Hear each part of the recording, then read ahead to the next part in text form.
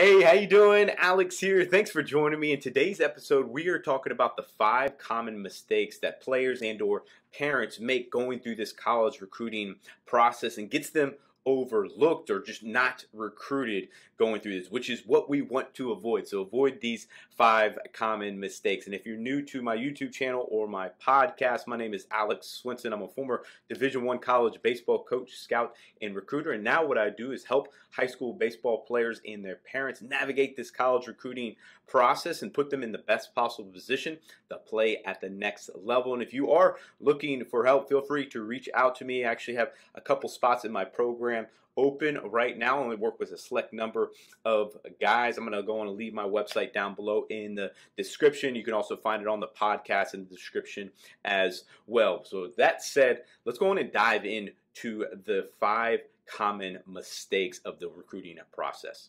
Number 1 is sitting back and hoping to be found, being passive in this college recruiting process, not having a plan.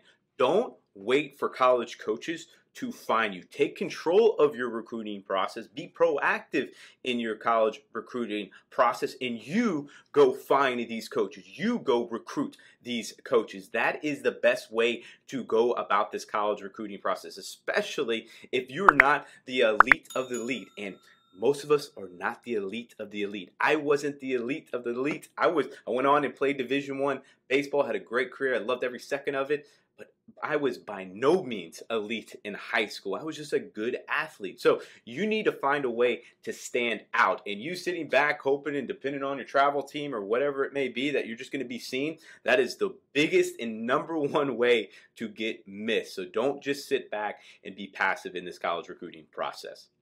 Number 2 is starting this college recruiting process too late. When do college coaches really, for the majority of them, start this college recruiting process? It's sophomore year. So do you think you should start sophomore year? Absolutely. Get on the radars of these college coaches. If you're a junior watching this and you're like, oh man, I'm late to the game, you're a little bit late to the game. But guys, just get the ball rolling now. Obviously, do not start your senior year. By the time you're a senior, things are wrapped up for the most part for the majority of these college coaches. So sophomore year is definitely when I suggest getting the ball rolling. And freshman year, you've probably seen commitment. Some of these schools, some of the Power Fives, the bigger schools start freshman year. And yes, and if you're that kind of caliber of a player and you're some of those outliers, it's like less than 1% of those, then yes, you're going to start then. But for the majority of us, if you're an athlete like myself, I wasn't an elite by any means. I was just a good athlete. I went on and played Division I baseball, had a great career. But again, I wasn't elite, whether it was in high school or in college. I was just a good athlete. And I started my sophomore year because, again, college coaches start sophomore year. And that's when you want to get on their radars. Number 3 is depending on your travel team. Just because you're playing on a travel team doesn't mean you're going to get recruited. Doesn't mean you're going to get great exposure. And you guys are going to know this, right? If you've played on a travel team before, just because you go to this tournament doesn't mean you're getting really good exposure. You know if college scouts are there. They have a hat on, they have a backpack on or a bag, they have a radar gun, they're taking notes. They're very recognizable, right? Unless you're getting that on a common basis, seeing a bunch of scouts at a bunch of games all the time, then great. All right, hey, you're on a good travel team and you're maximizing exposure. But if you're not, you have to ask yourself, is this worth it, especially if I am playing travel ball, to maximize my recruiting experience and exposure? And if that's the case, most of these travel teams are not worth it. Again, spending all this money on tournaments, on the fees of it, and the travel of it, the food of it, the gas, all of that stuff, you got to ask yourself this: is this best helping me? I would argue no, it's not for most of us. Again, are there a small few of travel team organizations out there that are good? Absolutely.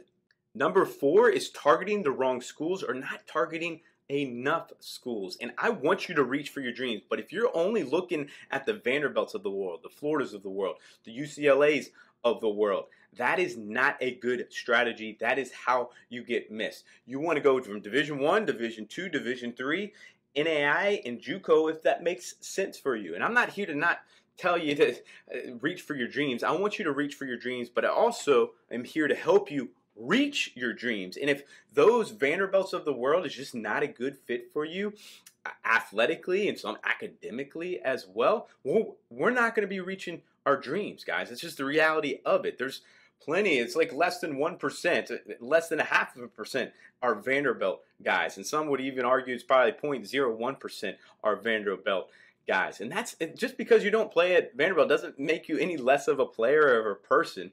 It's just you want to have a wide range of schools so you don't miss opportunities. And you need to ask yourself, why do I want to play college baseball? Do I want to play college baseball because I love it? I love the game of baseball and everything that's going to come with college baseball, from your friendship to the mentors to the life skills that you develop, the network, and just setting yourself up for success after baseball.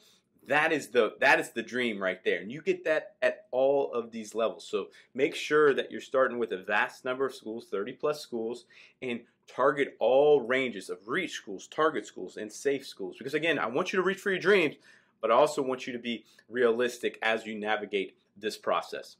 And number 5 is getting a no from a school and quitting. Guys, we have to have resiliency going through this college recruiting process. We're going to get silence. We're going to get, hey, it's not a good fit. We're going to get straight up no's. We're going to be like, hey, we don't have any spots or scholarships, or we're not recruiting your position. You have to keep moving forward. If you want to be successful in this game of recruiting, and frankly, the game of life, you're going to get no's in your face. I got a lot of no's going through this college recruiting process, but it only took one for me, and it changed my life. It changed my life. So you just have to keep moving forward and persevere through this until you find that one school.